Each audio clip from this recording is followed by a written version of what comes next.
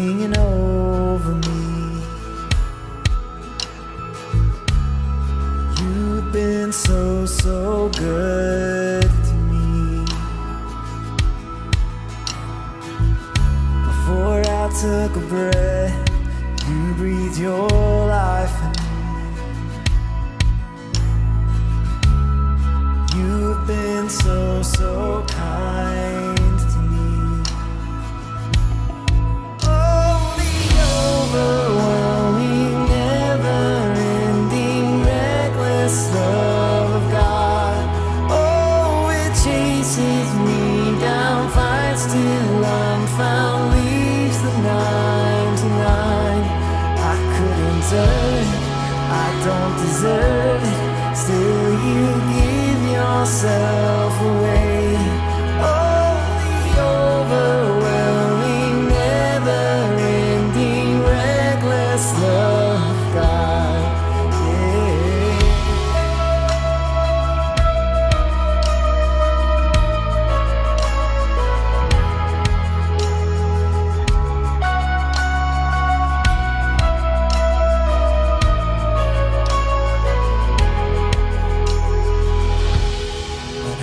Your foe, still your love fought for me.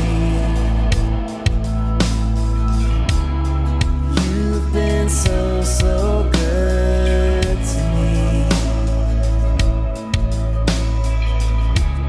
When I felt no worth, you paid it all for me. You've been so, so kind.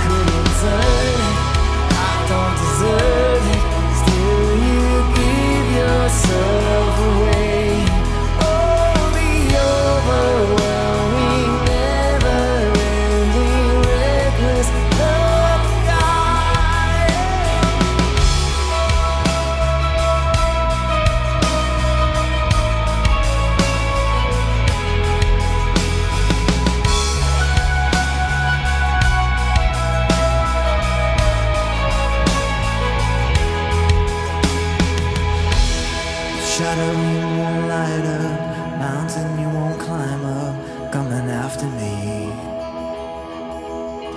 Snow wall you won't kick down, lie you won't tear down, coming after me. Snow shadow you won't light up, mountain you won't climb up, coming after me. Snow wall you won't kick down, lie you won't tear down, coming after me. No shadow you won't light up, mountain you won't climb up, coming after me. No wall you won't kick down, lie you won't tear down, coming after me.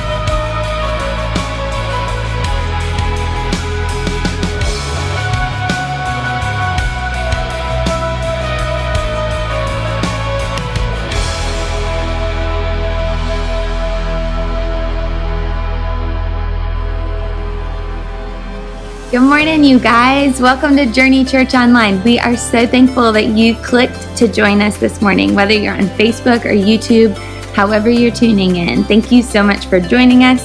We are excited to worship with you today. Hey, before it goes any farther though, let's see if anybody else wants to join in. So right now, before we get rocking and rolling, this link right here that says share or start a watch party, go ahead and click that so that as your friends are scrolling through social media, they'll see what you're doing. They might even want to join in and have just a great time worshiping with you as well. If you are already tuned in, you can go ahead and scroll through the comments. You'll see that there's a connection card. When we see each other on Sunday mornings, we kind of know what's going on with each other, what's happening in our lives, how we can pray for, how we can support each other. And right now, that's just a lot harder to do. So this connection card is just an easy way for Journey to know how we can pray for you, how we can support you, how we can help get you connected. So we'd love if everybody would take a second and fill that out. If you want to support the ministry that's happening here at Journey Church, there's a couple ways you can do that. In the YouVersion app, which is that Bible app, if you scroll down to the bottom, there's a link that you could click. You also could go to our website, welcometojourney.com. There's an easy link to follow there. It'll also help you make a donation, or you could mail a check to 1000 Royal Park Drive, Monroe, Georgia, 30656. We are so thankful again that you tuned in with us. We are excited to get back to some worship with Zach and another amazing message from Pastor Ken. You guys, they just do fantastic work week after week, and I know that you're going to be amazed and blessed because God is awesome and our pastors rock. All right, thanks for joining us at Journey Church Online. We'll see you guys soon. Bye.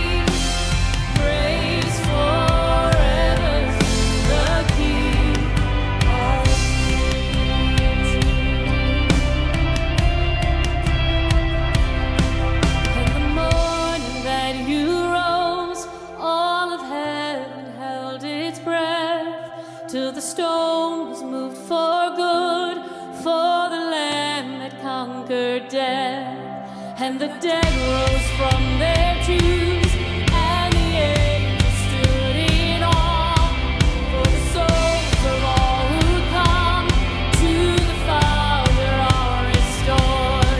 And the church of Christ was born, then the Spirit lit the flame. Now this gospel truth of old shall not feel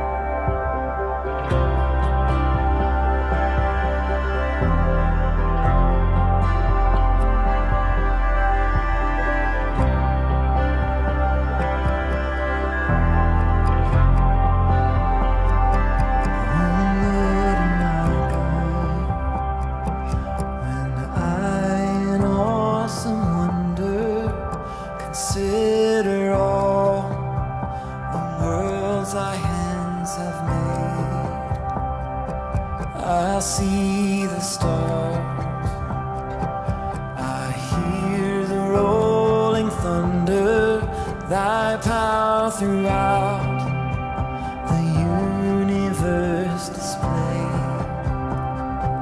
Then sings my soul, my Savior God, to thee. How great thou art, how great thou art. Then sings my soul, my Savior God, to thee. How great thou art, how great thou art.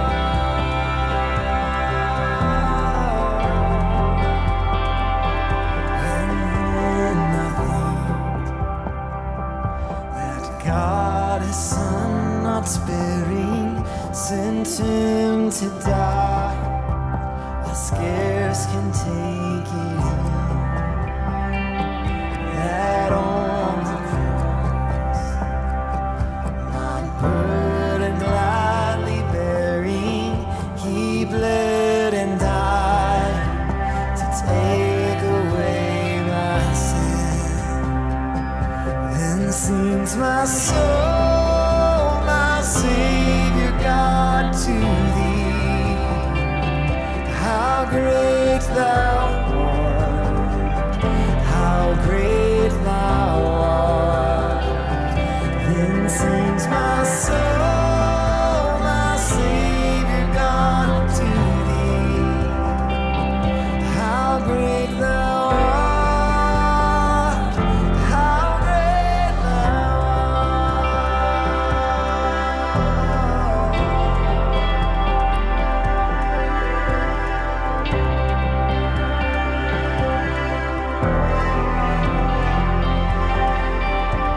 When Christ shall come with shouts of acclamation and take me home, what joy shall fill my heart. Then I shall bow in humble adoration and there proclaim, my God, how great you are.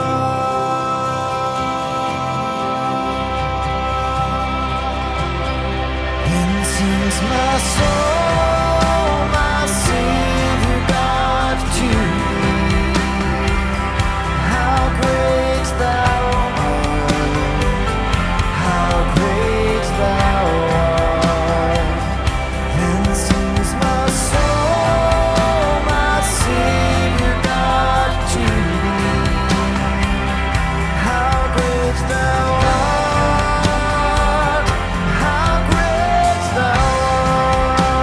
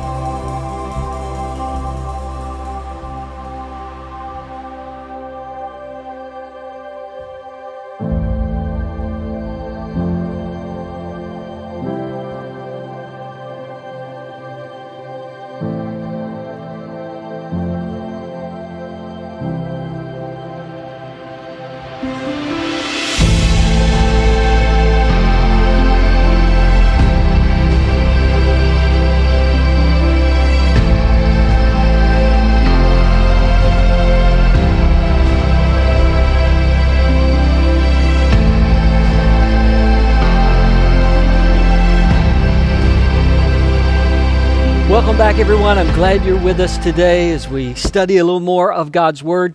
We're starting a new series today called The Table. And obviously, everyone has a table in their home. Some of us have multiple tables. We have the dining room table where we hardly ever eat, and then the kitchen table. And for most of us, that's where we eat most of the time, unless you have a bar or a counter or an island and everybody just pulls up there and that's where your family eats, which is great. Or maybe now that the weather is nice, you're eating on the back deck or on the patio. You have a patio table where you like to eat. Or for some of us, maybe you eat in front of the TV. You remember back in the 70s and 80s when the TV stand came out? You unfolded it and you sat it in front of the TV. You could do your two favorite things. You could eat while watching television. And I don't know, maybe it's still popular. Maybe some of you still do that. I have found that moms were never a real fan of the TV stand for multiple reasons, one of which is because you usually spilled something. Moms are not big fans of spilling food around the house or leaving cups half full of water or soda or tea or milk spread out all over the house. Moms are not big fans of that. Moms in general, I don't want to mischaracterize you, Mom, but moms in general are big fans of the table. We all come together. We all eat together. We don't eat in our individual rooms. We don't eat in the living room. We all eat around the table. Moms really like the table. Now, there's some challenges with the table. One ongoing challenge, at least at our house, is the table is a perfect place to collect things. I think it's because of the surface area. If you have a big project that you're working on, it's really easy to use the table to spread out all your paperwork and your laptop and all of the resources that you're going to need and just kind of plop down at the table because there's so much room at the table that you can get spread out. Those sort of challenges sometimes make the table difficult. Well, they're challenges to us coming around the table, sometimes because there's stuff all over the table. We've had some challenges related to the table the last few months. The last couple of months have impacted the table. And some of it's been negative. Perhaps you live alone, or perhaps you have adult children, and as the implications of the coronavirus begin to take place in our society, that limited the number of people who were around your table. You couldn't go visit older parents. Older parents couldn't have grandparents around the table. That's been a real challenge to the table. So for a lot of us, there's been less table time, at least extended table time with extended family. For all of us, our restaurant table time has been cut down. We haven't been able to go visit with friends, to call somebody up and say, hey, meet me at this restaurant. Let's have lunch together. If you wanted to eat out, you had to go pick it up and bring it back. But we were limited in getting together with our friends especially and sitting around the table. We were limited in having friends over to the house. You couldn't do that the past couple of months. You couldn't just call up a bunch of friends and say, hey, we're grilling out. Y'all come over. We want you to eat with us. There have been challenges that have impacted our table time. Easter's a good example. It was disappointing that we couldn't all get together and worship together at Easter. It was shocking. We've never had an Easter like that in our lifetime. But also, we weren't able to have Easter lunch together. My extended family often comes into the area, and we have a big lunch after Easter Sunday services.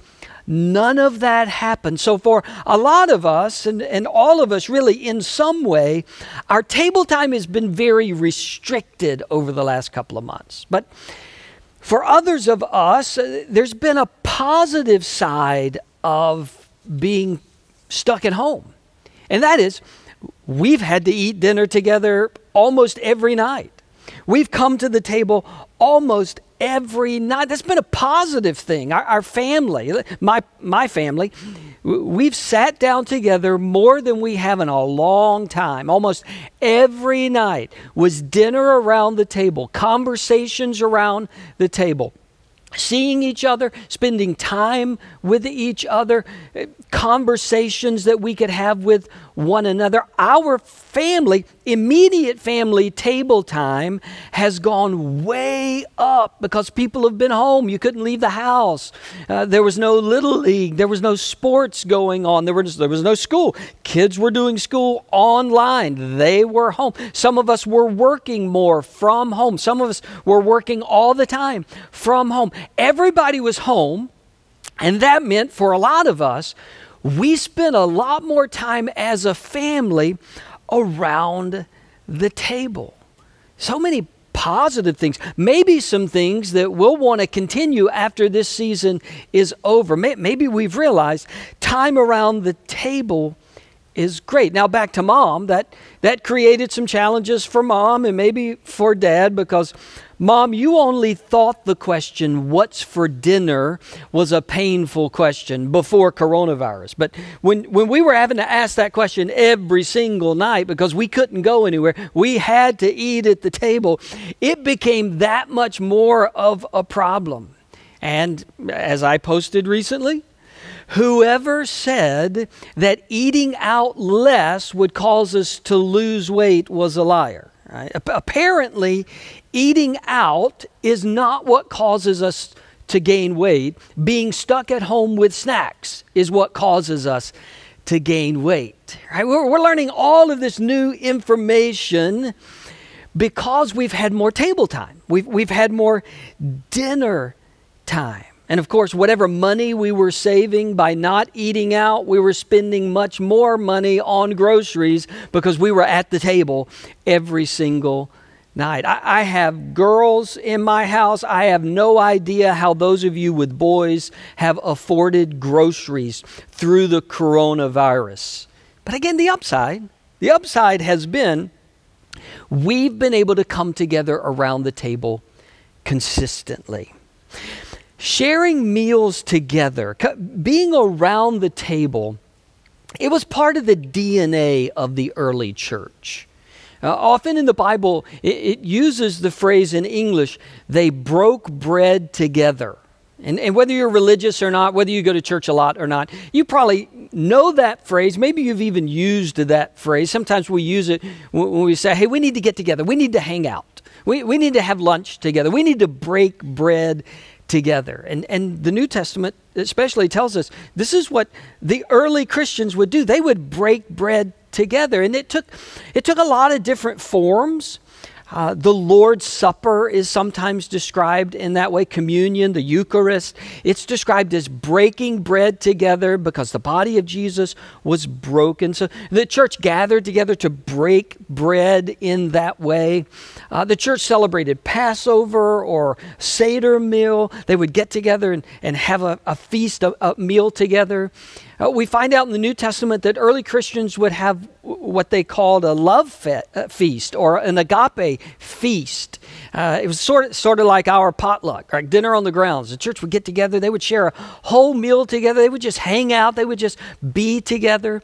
This idea of breaking bread, of being around the table, it's in the DNA of Christianity from the very, very beginning. I want to take us to Acts chapter 2, the day of Pentecost has happened and the church is being formed, and there's a familiar description of the early church found all throughout Acts chapter 2. Here's part of that description. They, meaning the early church, the early Christians, they devoted themselves to the apostles' teaching and to fellowship, to the breaking of bread and to prayer. Everyone was filled with awe at the many wonders and signs performed by the apostles.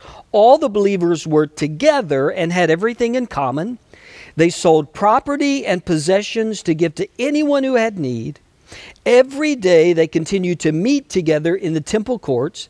They broke bread in their homes and ate together with glad and sincere hearts. What a beautiful description.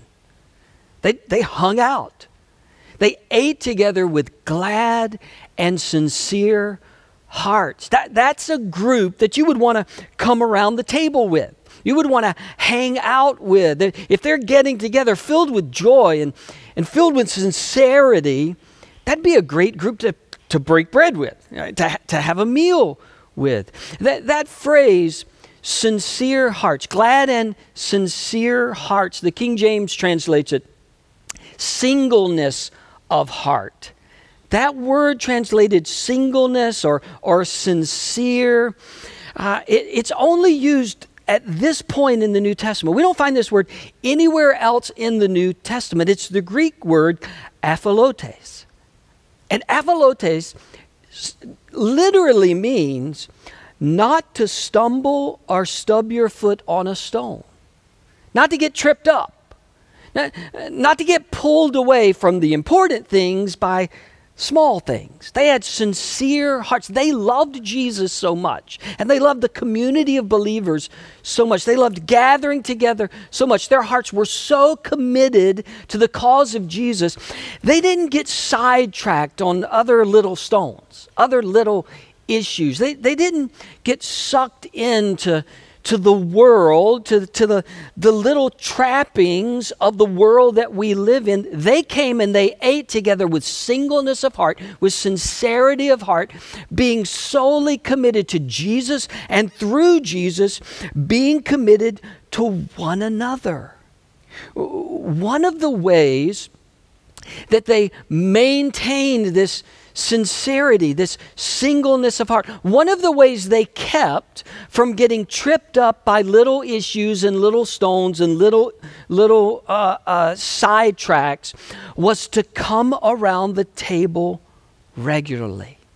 I think we would all agree that the dynamics around the table are just different from other places. Right? It's different from working in a cubicle next to someone. It's just a different dynamic when you sit down to eat with someone. It's different even from just being a neighbor to someone. Sitting at the same table, knee to knee, eye to eye, having conversation.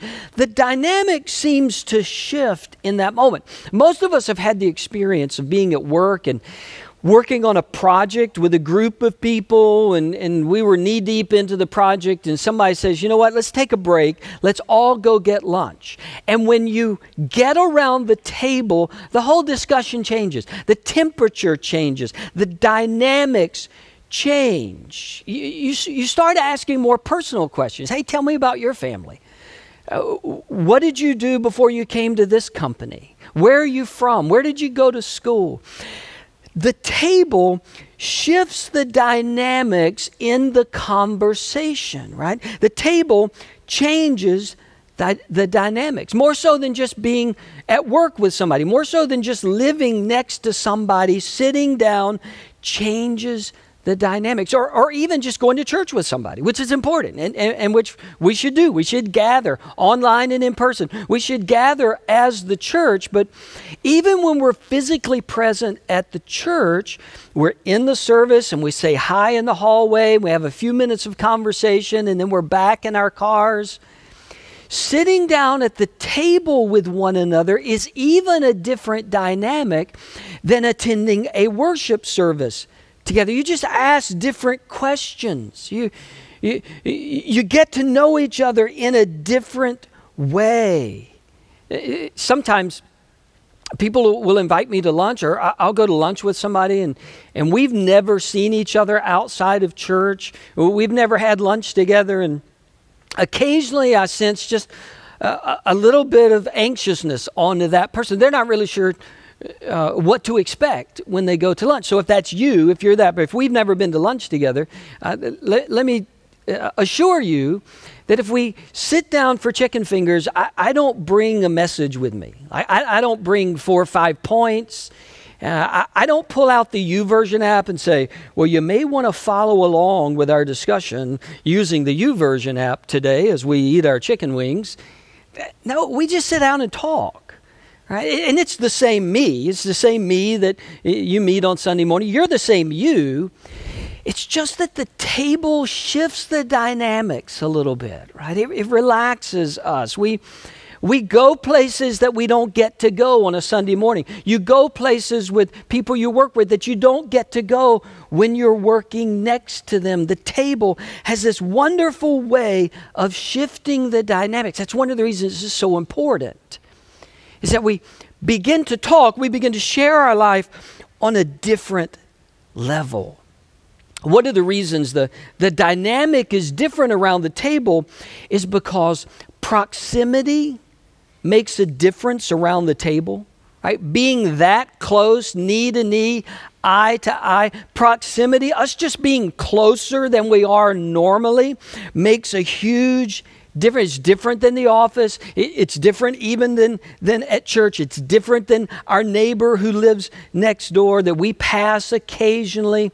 And it's not that proximity by itself can create relationship, but being that close, intentionally saying, I want to spend time with you around the table. Let's go to lunch. That proximity gives relationship a chance. It gives friendship a chance. A totally different proximity than the office or any other type of relationship when we sit down to have lunch. We're going to share the same salt and pepper shaker. I'm going to ask you to pass the barbecue sauce. Hey, can you hand me a few napkins? We're going to have that awkward moment where somebody accidentally steps on the other person's toe or kicks the other person in the shin. We're going to have that awkward moment because we're close physically. We're close to one another, but it's around the table. It's a beautiful awkward. It's a beautiful awkward when you decide, I'm going to sit down with somebody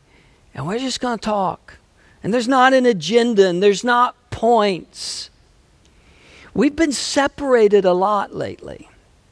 We haven't been able to get around a table very much with friends other than our family lately. We've had Zoom meetings and FaceTime and Google Hangouts, but you can't really have a meal on Zoom. We tried it a little bit with our young couples. We told them in our first couple of meetings, everybody has to bring their own snacks because we're used to having snacks when our young couples group gets together. We said, look, just everybody bring snacks. And somebody was eating pizza rolls and somebody was eating chips and dip, but it wasn't the same as when we're in the same room, around the same table, dipping out of the same salsa, unless you double dip, and then we don't dip out of the same salsa, right? But all of those interactions, that proximity, that being close, even that awkwardness of what do we say next, and I'm sorry, I didn't mean to kick you, all of that is a part of drawing us closer to one another.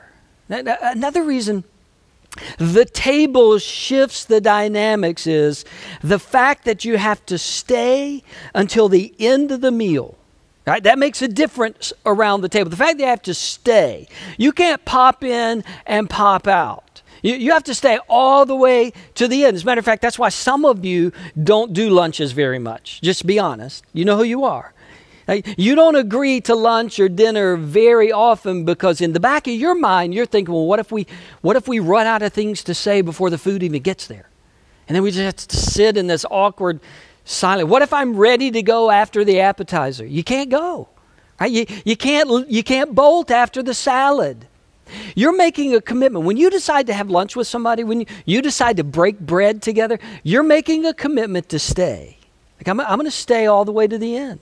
I'm going to be here. We're going to figure out what to talk about. I'm going to get to know you better. You're going to get to know me better. We may find some things we agree on. We may run into some things we disagree on, but we're staying at the table. We're going to keep talking to one another. We're going to talk through those conversations. Now, you don't have to stay for dessert, right? Some of you have pulled that before, right? The waitress shows up at the end of the meal and says, would you like dessert? And you are quick to say, no, we are good. I'm so full. We don't need any dessert. Just a check, please, right? You can get out of dessert, but when you decide to go to the table, you are agreeing to stay. So much of the world we live in, you don't have to stay. You don't have to continue the conversation. For example, you don't have to stay on social media. Have you noticed that? You don't have to stay at the table in social media. You can throw a comment out and walk away. And you can throw an opinion out and walk away.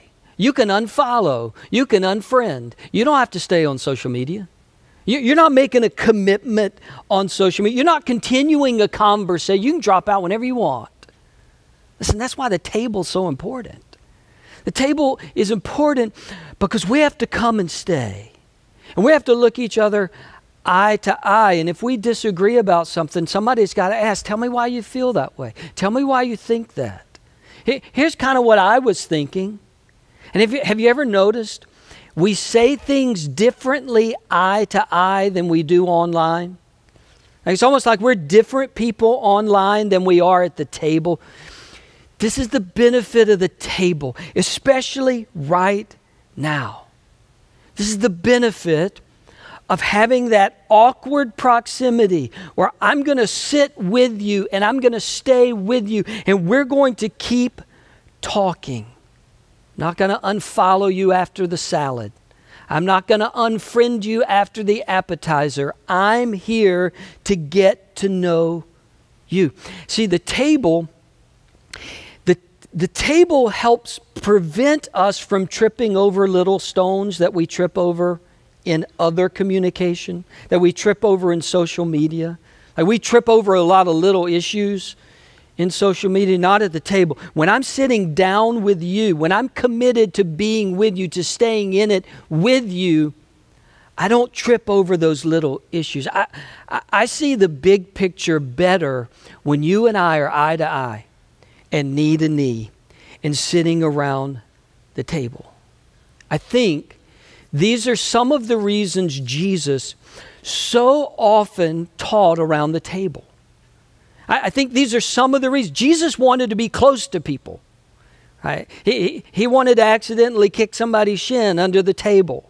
He wanted to look into their eye when he asked a question. He wanted to see their emotion when they made a comment or they responded, and he wanted them to have to stay. He wanted them to feel the pressure of just getting up and leaving and how that would look. He wanted extended time with somebody, the kind of time that you get when you're around the table.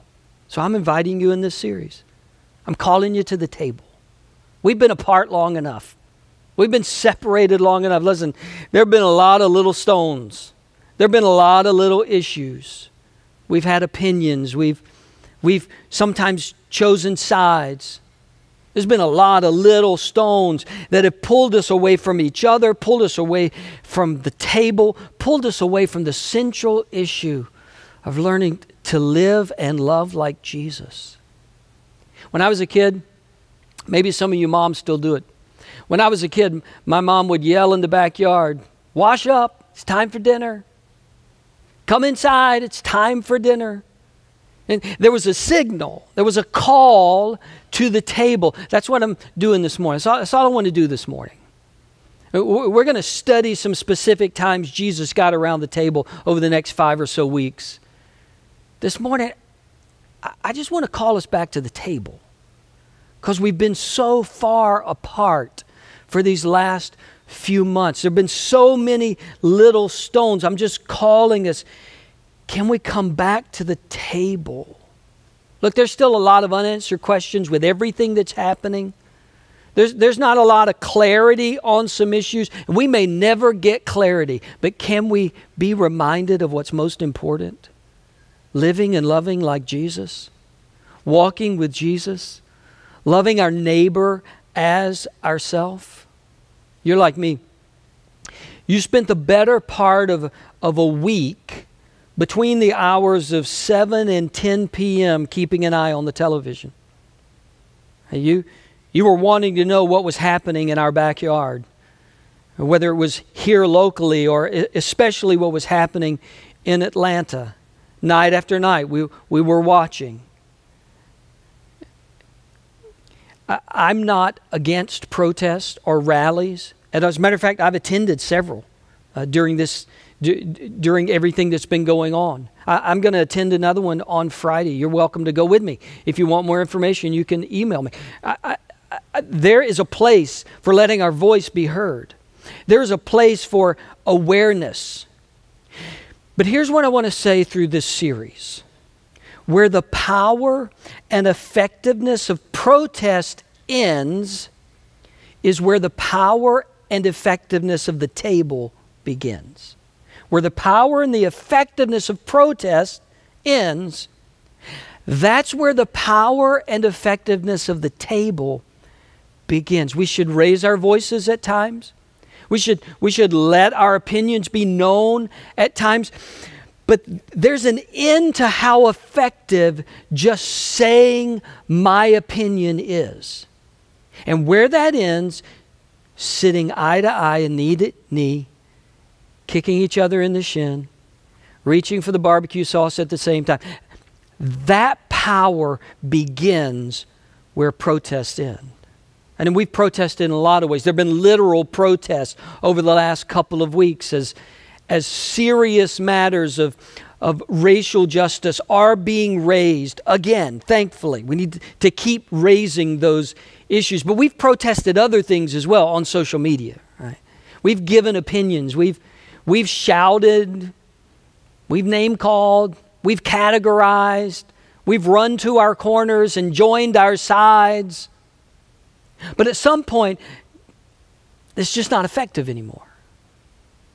But where the effectiveness of that runs out is where the effectiveness of sitting face to face begins.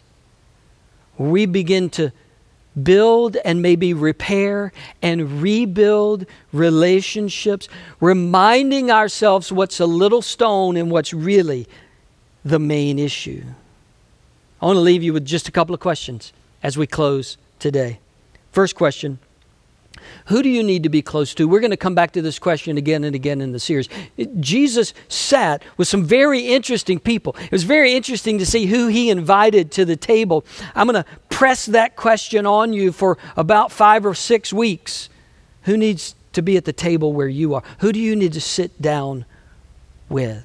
Second question, who do you need to stay in it with? I don't think that's grammatically correct, but I'm going to say it anyway. Who do you need to stay in it with? Who do you need to stay with all the way to the end of the meal? And maybe you backed out recently. Maybe you ran away recently. Maybe you threw a comment out and then you backed off. There's some people that you need to be connected with and you can't run away from. Who are those people? Who do you need just to stay in it and keep working through hard conversations, life-enriching, relationship-deepening conversation? Who are those people that you just need to stay in it with all the way to dessert? One more question. How will how will we keep the little stones from tripping us up? How can we renew our commitment to not allow little opinions and little ideas and little issues to keep us from the most important thing, learning to live and love like Jesus? You see, that's what the early church did. They didn't get sidetracked. They had sincere hearts. They had singleness of heart. They came around the table to remind themselves of what was important, most important, and what wasn't most important. I want us to be like them. I hope you do too. Let's come to the table. God, thank you. Thank you for your goodness, your love. Thank you that Jesus modeled a life at the table. He didn't model a life of just throwing things out there. He met people around a meal. He stayed with people. He looked people in the eye.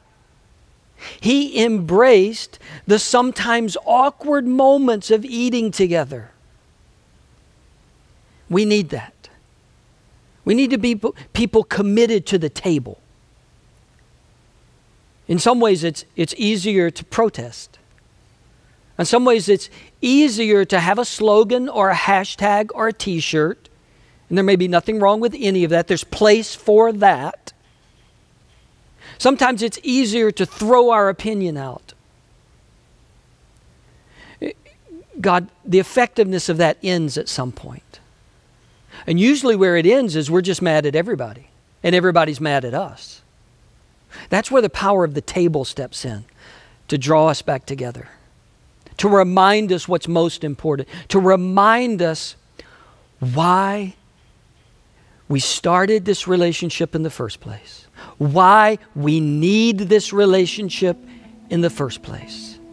Bring us to the table, God. In Jesus' name I pray. Amen. Thank you for worshiping again with us. I hope that you will be back next Sunday.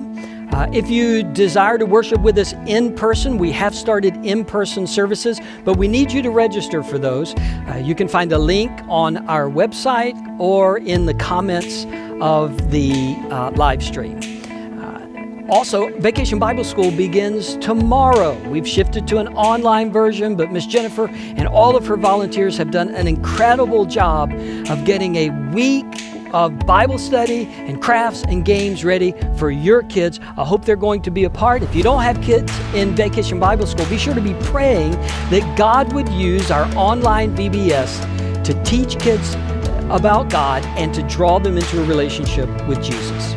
If you haven't had an opportunity to give yet, then we invite you to do that, either through the YouVersion app or through our website, welcometojourney.com. You can always mail your gifts to our church as well if you prefer to do that. I hope you have a great week. We'll see you next Sunday.